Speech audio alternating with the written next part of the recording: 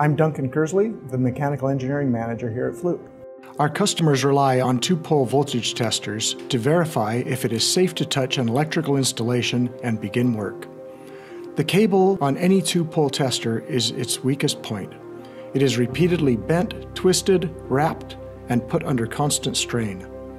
If the cable were to break, it could place a user at an increased safety risk. That's why Fluke puts so much emphasis on the entire cable assembly.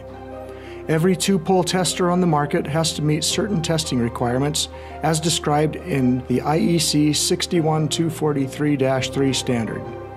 The IEC standard for test tools specifies that the cable be bent to 45 degrees and 5,000 bend cycles in each direction.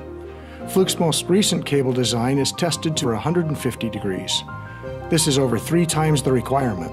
With these improvements, the cable system now performs up to 6 times better than before. We want our products to not only meet but exceed all regulations. Just as important, our products are tested to exceed what our customers will experience in the field.